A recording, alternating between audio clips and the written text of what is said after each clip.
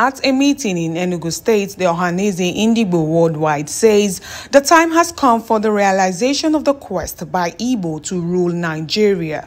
Speaking at the meeting, President General of Ohanaeze Ndigbo, Professor George Obiozo, says the National Executive Committee of the organization, which was inaugurated in January 2021, has failed to take off due to constraints such as insecurity, the agitation for power shift to Southeast in 2023, the sit-at-home order by the outlawed indigenous people of Biafra, and paucity of funds.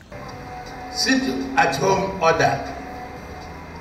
The Monday sit-at-home order is a problem for Ndi-Igbo.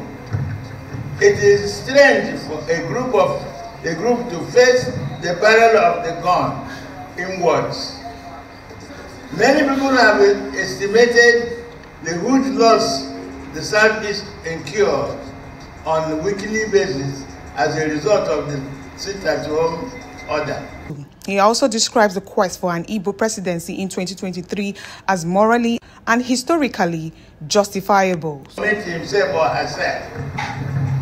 To this end, Ohanaeze Ndigbo has made contacts with several Nigerian leaders with respect to the right of Ndi-Igbo of the Southeast to produce a president for the Federal Republic of Nigeria.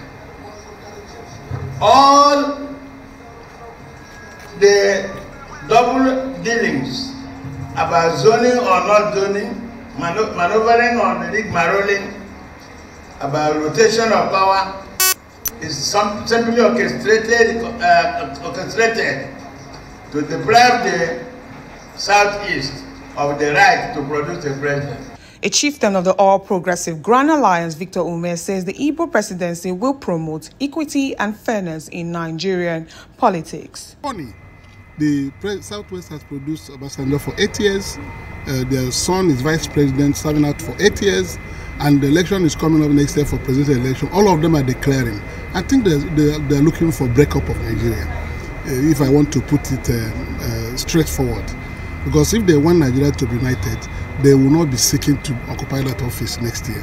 The Igbo leaders are also appealing to President Muhammadu Buhari to find a political solution to the case of the outlawed IPOB leader Nnamdi Kanu, who is facing charges for terror-related offenses, and other youths either in detention or trial on the result of their agitation for Biafra. They say it is the first step towards restoring peace and security in the Southeast. Ohanaeze strongly believes that the release of Nnamdi Kanu and other Igbo youths in detention is the first crucial step towards restoring peace and security in the Southeast.